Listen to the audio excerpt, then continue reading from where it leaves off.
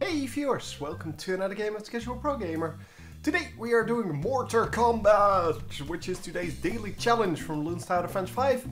And we are starting off with a mortar at 2 and 3 for the simple reason that I didn't want to forget for, the camo detection for the later rounds. Obviously it's not necessary because all of the monkeys, the dart monkeys, sorry, they have camo detection.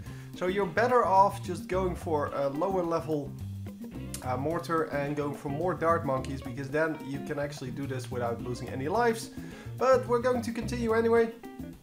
As you can see, it's all going very smoothly, and the plan is here to just build a whole bunch of these monkeys, the dart monkeys, all of 2 and 3. Set a number of them to strong, and you can see that I'm already doing that. Because, the first ones, they need to be set to strong, because for the later rounds you want, the early rounds as well, I guess, you want to have that focus on the, high balloons, so the balloons that need more poppings, and because of that, if you do that, you will have no problems with the MOABs. Anyway, a second mortar has been added to the mix. It is currently 3 and 2. Yeah, it's 3 and 2. It's not really necessary for right now, but it can be useful for round 46, and that's why I built it, because I wanted to have it at round 46. For the rest, we're going to upgrade it to 4 and 2, so it's now 3 and 2, as you can see. We're going to upgrade it to 4 and 2 when we can. But obviously I'm not going to reach that by this round, so I wanted to add some more monkeys, dart monkeys, and I followed the MOAB around with both of the mortars. It's not actually necessary, just take one and it should be good enough. But if you can do both, if you have the micro skills necessary to do that, then it is of course better. It's easier that way to pop everything. So all of these should be set to strong. All of the first ones, I'm going to set 10 of them to strong. And by the way, I'm building a whole bunch of monkeys now, because I had a whole lot of unspent money.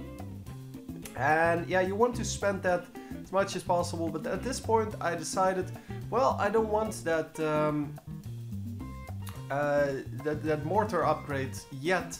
So I'm going to upgrade it later on, but it's not necessary right now. So the better thing to do here would be to just go for lots of these dart monkeys, because the dart monkeys, yeah, they're much better at dealing large amounts of damage to single targets. And I want to have that upgrade on the mortar at round 63. Because that is of course the round that is going to be problematic with single target damage monkeys. And yeah, even though it seems like this is all AoE damage, so the monkeys are AoE damage, they're really not. They're more of a single target damage approach. And that's why path 1 of the dart monkeys is actually, a ball that does damage to everything. So that's basically the AoE damage. And yeah, as you can see, the MOAB's not a problem, but round 63 will be a problem if I don't have that final upgrade on the mortar.